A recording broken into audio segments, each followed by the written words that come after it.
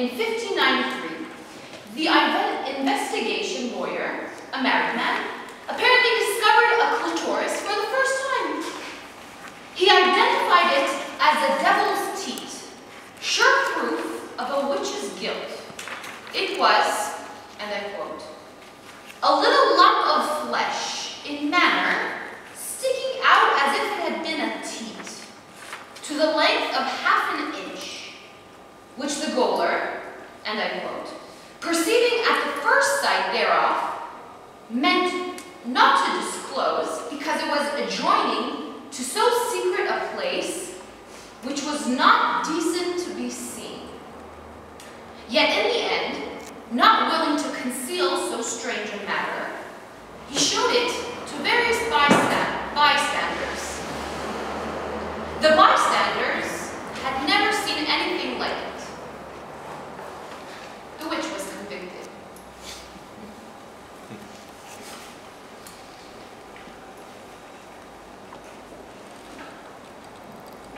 Vaginal fact number 2. The clitoris is pure in purpose.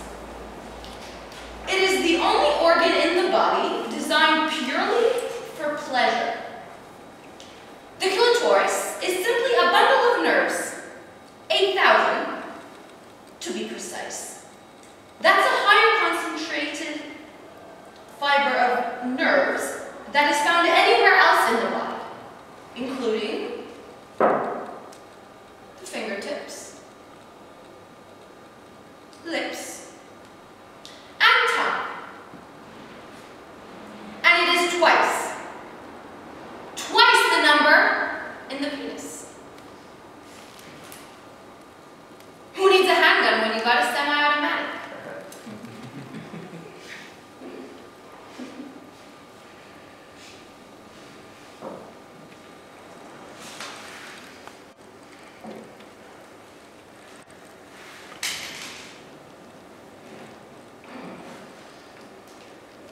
Vagina fact number 3.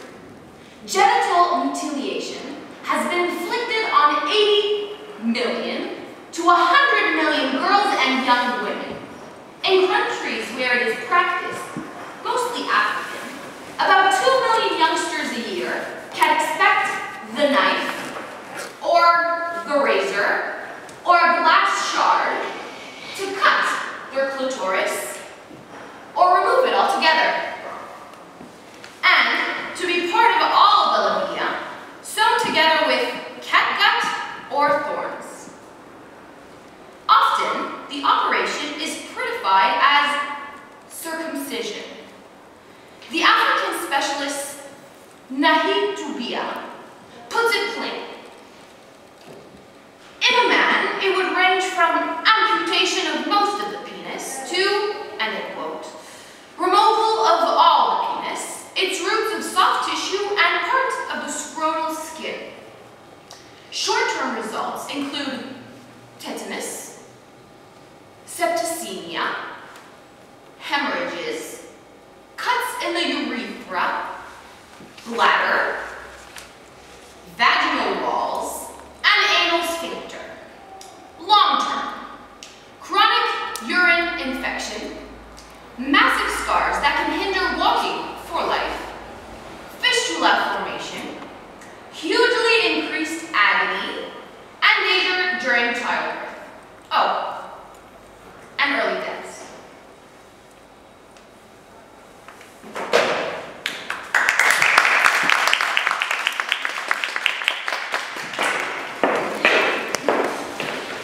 So this is pretty clear because we have words.